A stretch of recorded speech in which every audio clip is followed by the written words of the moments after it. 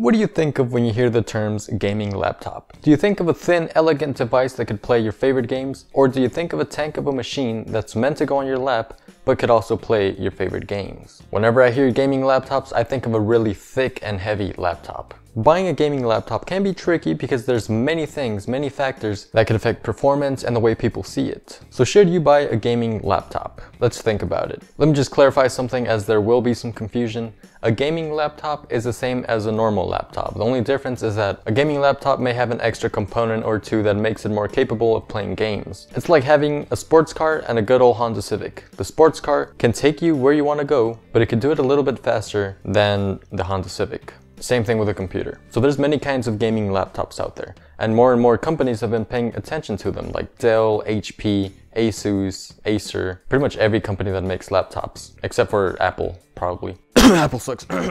Let's get the obvious out of the way. Most of them are large, like I've been saying. They're heavy, not attractive to the average consumer, at least the ones we could somewhat afford. They're not very attractive. And no, I'm not body shaming for laptops, I'm just stating the facts. If you want a nice and slim gaming laptop with gaming performance, then you're probably gonna have to spend a little more money, probably a fortune. And they're expensive because it costs a lot of money to make a graphics card and a tiny package to make it fit inside a laptop. Graphics cards are already expensive for regular computers. And then finding out a way to cool them while they game, because they could get really hot, that's even more expensive. It just keeps on adding up, making the total price very, very expensive. I already touched on how expensive they're gonna be, but let's take a look at some just to see really what you're getting. Alrighty, let's take a look at some gaming laptops. Hey, this one looks pretty good. Actually, no, it doesn't. It's very thin, very good. Well, I mean, it's decent looking. It has some pretty big bezels. But look at the price, $2,600. That's a no-no. If you're buying this with text included, it's going to be like $2,880, $2,900, around there. Man, this is expensive. Let's take a look at this one. It's certified refurbished, but let's just take a look at it. $700. 2.5 stars out of 5. So far, not a very good impression. Let's look at the processor, the graphics card. It has a 1050 Ti, Intel 8th Gen, Core i5, 8300H, okay. So I'm guessing the normal price on this one would have been somewhere around $800, $900. But since it's refurbished, they knocked it down a couple dollars. I want to look at one thing here. 15.6 inches, okay. 1080p display. This 4.8 pounds, which is actually not that bad. 4.8 pounds is, I mean, it's heavy for a laptop, but for a gaming laptop, it's actually pretty decent. It's pretty good. You can see it has vents on the back, pretty big vents, noticeable ones. It needs space for the hot air to leave. It is thick, look at that. But compared to some other ones, this one's actually pretty good. It's refurbished, and you know, looking at the reviews, it's gonna be a risk if you're buying this one. Like this one, I mean, this is a really good gaming laptop, but $3,000. Alright, let's take a look at this one. $609. Everything seems good. Good processor too. Anti-glare 1080p display. 8 gigs of RAM, 1TB hard drive. So everything looks good here. So far, where is the graphics card? It has a GeForce GTX 1050 Ti, which I'm actually very surprised with.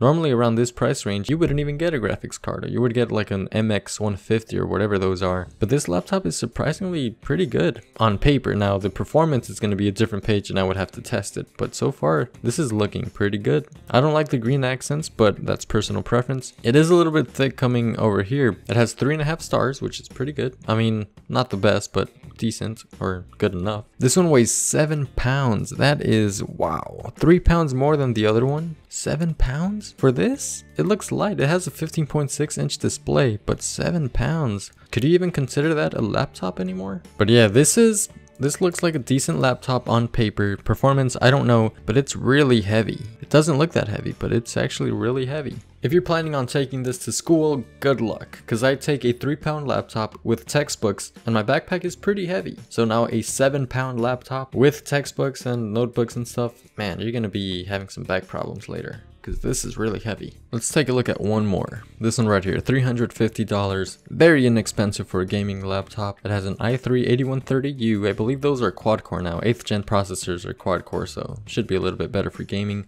1TB hard drive, has a DVD drive, 15.6 inch full HD display, 6 gigs of RAM. Does it have a graphics card? Because if it's using integrated graphics, then I don't know how you could call this a gaming laptop. Integrated graphics, even for the high-end processors, are just not good for gaming. This laptop is from Acer. I don't know if I mentioned that. Let's take a look at the weight on this one. I fear it's going to be somewhere around the same, 5.27 pounds. That's still pretty heavy for a laptop, but it's not as bad as the other one. But the performance, the gaming performance on this one, I don't know how it's going to be good at all. Generally, for a $350 price, a gaming laptop's not going to be very good. Even a gaming PC, a desktop, it's not going to be very good. So a trend we see with gaming laptops is that they're bulky and expensive. The more expensive ones are the thin, attractive ones that you actually want and could carry around. And many of the bulky ones that we can afford, or at least somewhat afford, don't even have the latest processors or graphics cards, and they're a little bit older, so they might not even be able to play the latest games at good settings. And many of them don't have good displays.